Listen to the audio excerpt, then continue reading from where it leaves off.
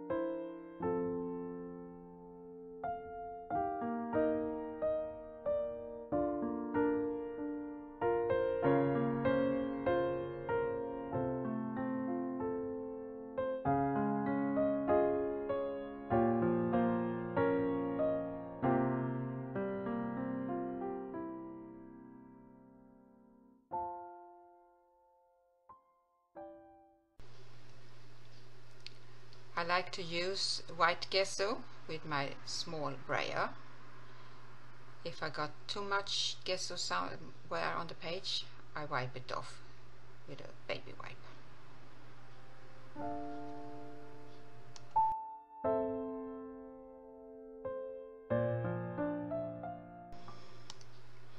This time I'm using my Inktense blocks from Derwent. They are like watercolor, but they are permanent when they are dry. I start with some clean water and then just the paint. You can use the sticks in different ways. This is probably the quickest way to get paint down.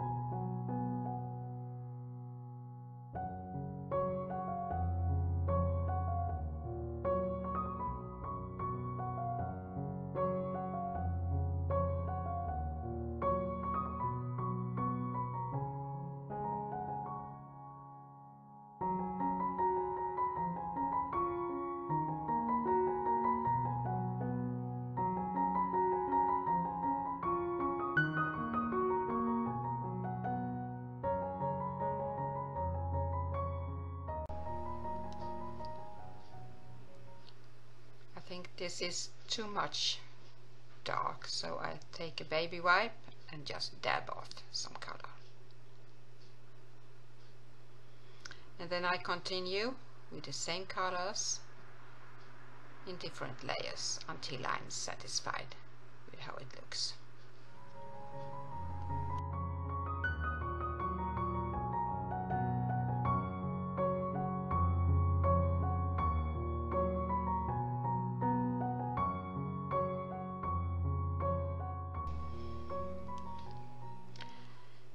I have a plan with my focal point, and I want more white in the background so that the focal point will pop more.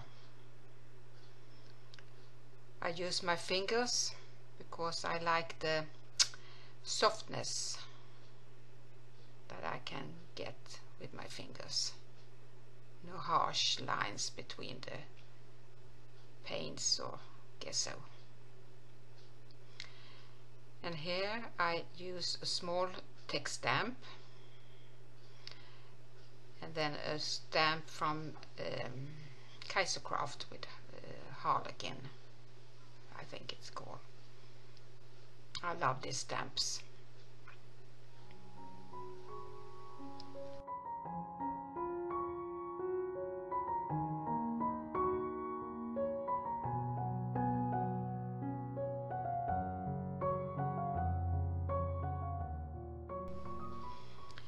Here you can see my focal point.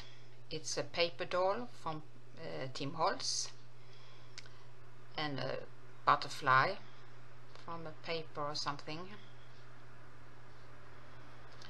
I like to use book paper in the background for my focal point to make it more visible.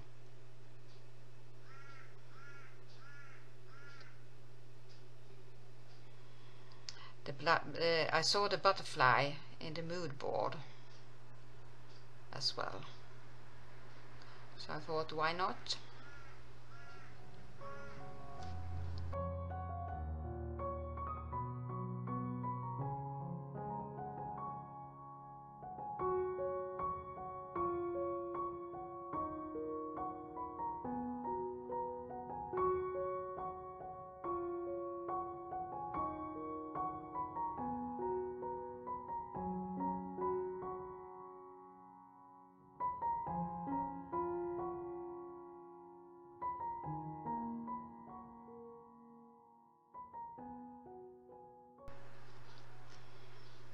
I have some text stickers from Team Holtz,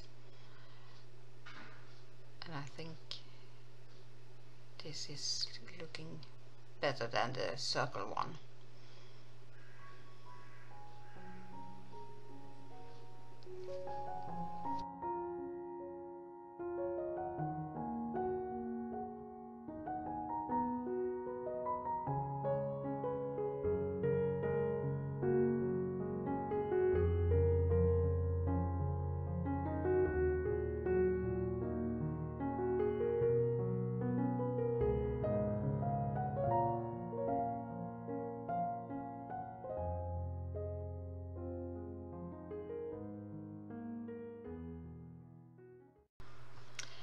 And now it's time for some shading.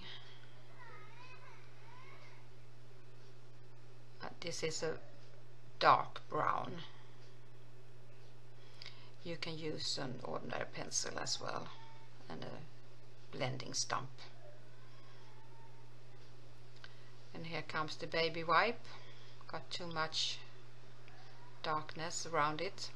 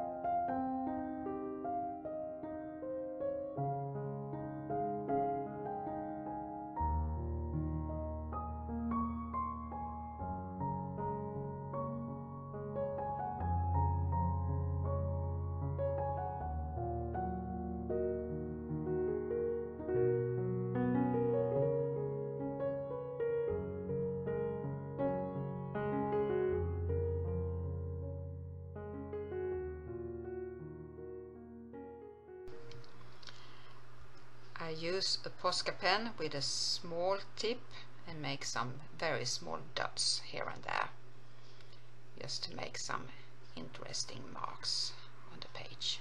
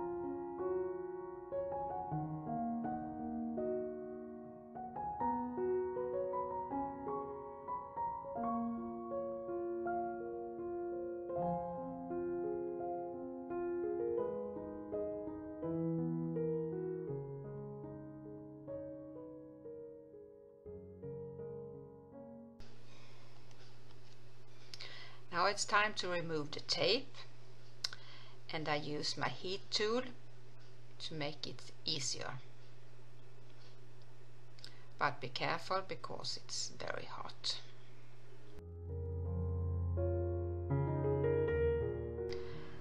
And I like to put a small frame around my pages.